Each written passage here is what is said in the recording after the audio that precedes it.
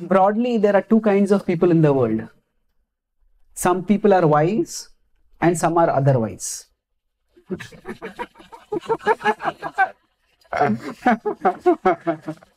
So, the Bhagavad-Gītā is a guidebook which can help people to change from otherwise to wise. And the second chapter of the Bhagavad-Gītā begins with a universal question. That universal question is, what are we meant to do in life? What are we to do? Arjuna asks Krishna a defining question. Pruchhami tvam dharma sammudha chetaha. Dharma sammudha cheta. I do not know what I am to do. Dharma refers not just to some religious codes, but dharma refers to the right thing to do. Now, all of us have certain paths set for our life. Say if we are students, then okay, we pass this grade and then go to the next grade and next grade. That's the path set for us. If we have a job, okay, this is how our life gets oriented around the job. If we have a family, then our responsibilities are accordingly set for us. So normally, when we are going by one road, we don't think too much about which turn to take, as long as the road is straight. But once we come to an intersection, hey, should I go here or should I go there? But that's the time when confusion comes up.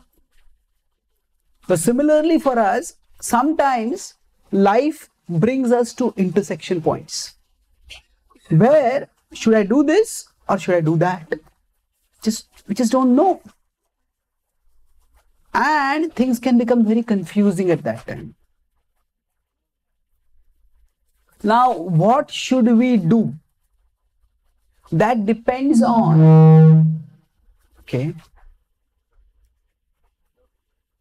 So what should I do depends on who I think I am. So that means that suppose say somebody is a judge in a court, and then they normally there are cases which come before them. The accused is brought in front of them, the plaintiff, complainant comes, and a judge hears the case. Now imagine if a situation is there where the judge's own son is there as accused. Now at that time, what should the judge do? The judge knows in advance this case, the evidence is very strong against my son. Now if the judge identifies oneself primarily as a judge, then the judge will say that, no, I am a judge, I have to do my duty.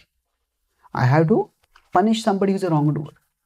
But if the judge identifies as a father, says, this is my son, how can I send him to jail?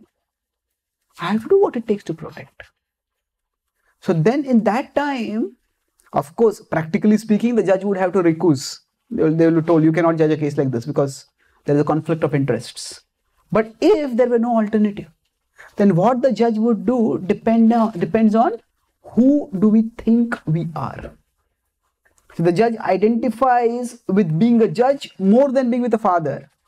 The judge will say, no, let the person be punished. The judge identifies more with being a father than being a judge.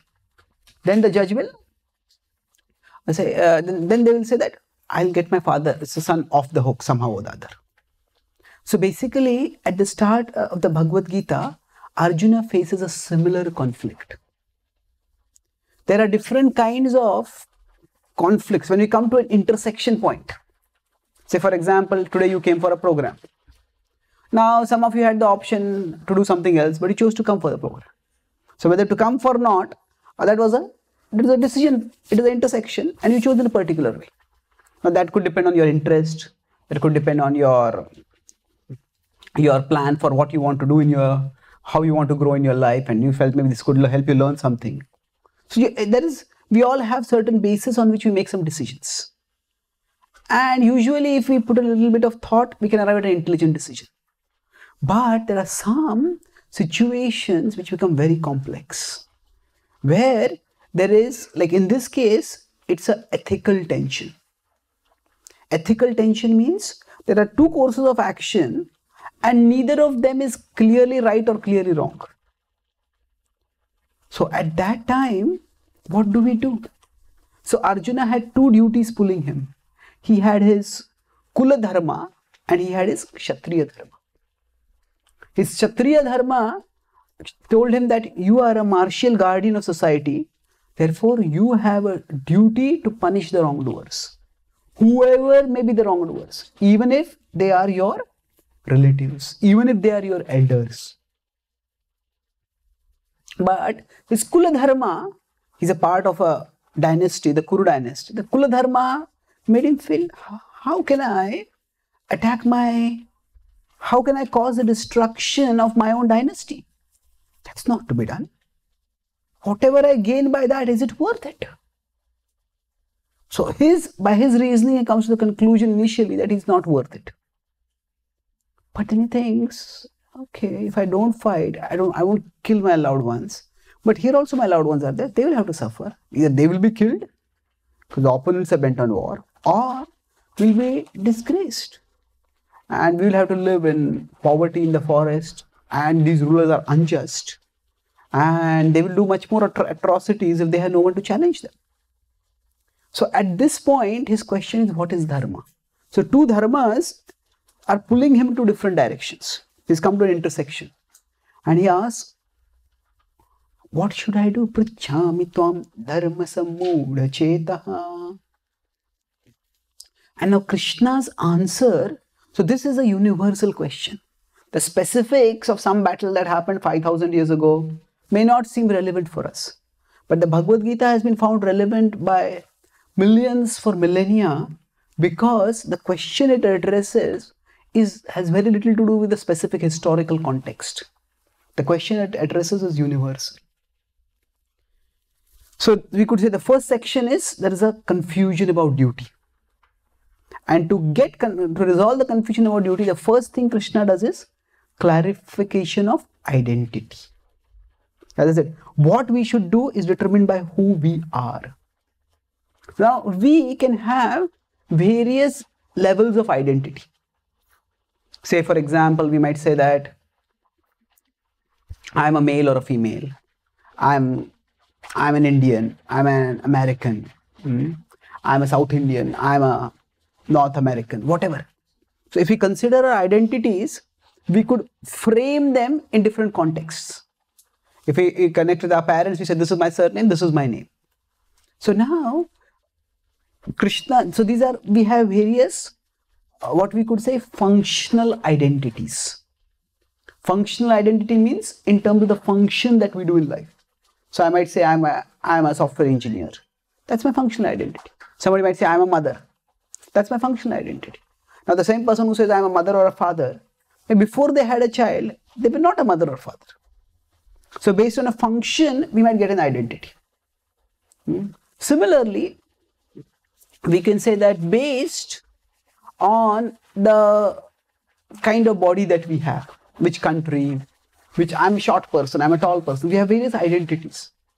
So Krishna says that below or underlying all these functional identities is our fundamental identity.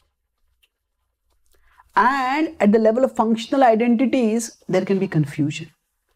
Einstein said that problems can't be solved at the same level of consciousness that created them. So Arjuna's confusion was, one level of functional identity is, I'm a Kuru Nandana. I'm a member of the Kuru dynasty. Another level of functional identity is, I'm a Kshatriya. I'm meant to fight against aggressors. So both are at the same level of consciousness. Because in both cases, he is identifying with his external physical situation. So Krishna says, below these two functional identities, there is a fundamental identity. And that fundamental identity remains unchanging no matter how many functional identities change. We might say, I am an Indian, but we might get American citizens, we become American. We might you might be a software professional, you might decide to become a professor. So we can change so many things. I was in Canada, I met one person. The person has changed his or her, whatever, his or her gender 6 times till now. There are people who change the gender, but 6 times they changed. Not this. So now, so we can change so many things about ourselves. But beyond all this, there is a fundamental identity which remains the same.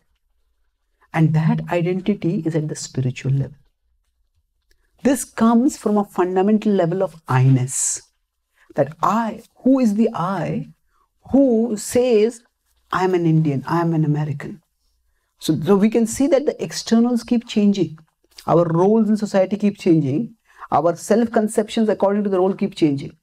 But below that, the self remains the same. And that self is the soul. The soul or Atma, in the Bhagavad-Gītā says, that is who we essentially are.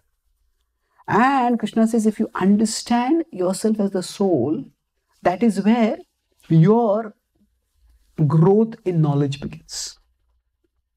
And then what happens if we understand we are the souls? Basically, we go deeper into our own identification.